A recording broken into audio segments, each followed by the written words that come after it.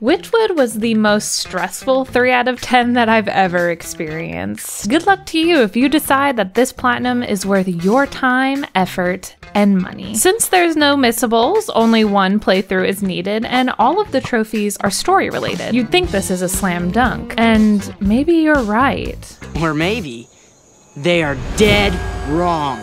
This is my first crafting adventure game, if you don't count Far Cry.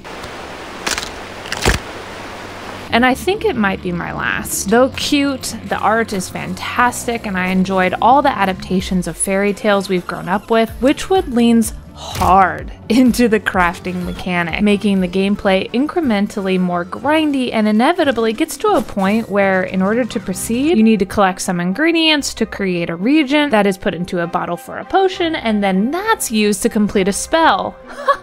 Awesome! Except that's only a third of the part of the objective that you need. This game is honestly elegantly crafted. Nothing is super difficult to figure out or obtain. Respawns are nearly instantaneous. You're constantly making new things, even if the ingredients you've made before, and there is enough materials around that you never feel like you're wanting. Nothing is overly complicated. It's just time-consuming and ultimately repetitive.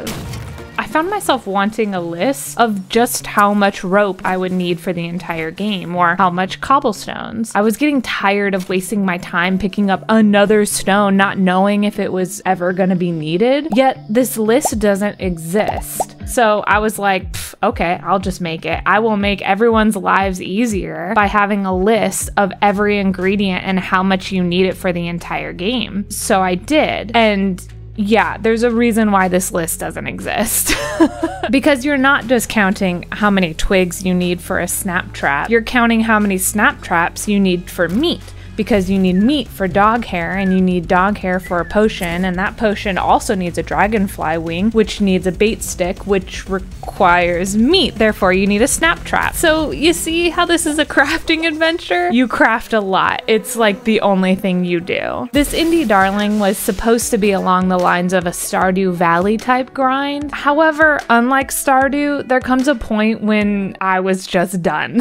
I wanted to be done with the game, and that's because in Wytchwood, there is an overarching story and mystery, which is super interesting. I was very much into the story and into the characters, and I really appreciated the adaptations. The plot leads you into different areas, which has more to explore and discover. The ingredients and the creatures are cute and quirky, and the platinum is super straightforward. Collect a soul of the big bad, and you get a trophy. Easy clap. This indie title would have me singing its praises if it wasn't for, I don't know, the glitches?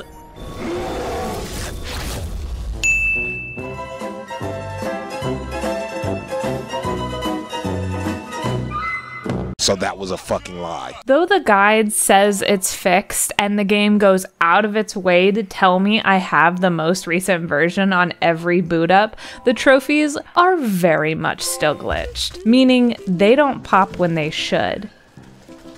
What the? Every guide says opening the game 24 hours later is a surefire bet to pop the trophies, but that wasn't true in my case. Some of them would pop 24 to 48 hours later, some of them would pop, but then not all of them. Some of them would pop on time just fine, and then finally the platinum popped because I just restarted the game. It was very inconsistent, and there was no rhyme or reason on if or when they were going to pop. However, I can say that the good thing is all of the guides, all the message boards, even my own experience, they did pop. It's just you don't know when, so it's a bit stressful. So that whole debacle, coupled with the increasingly grindy nature of the crafting mechanic, even the cute little story about the mysterious woman in a glass case, wasn't enough to keep me coming back.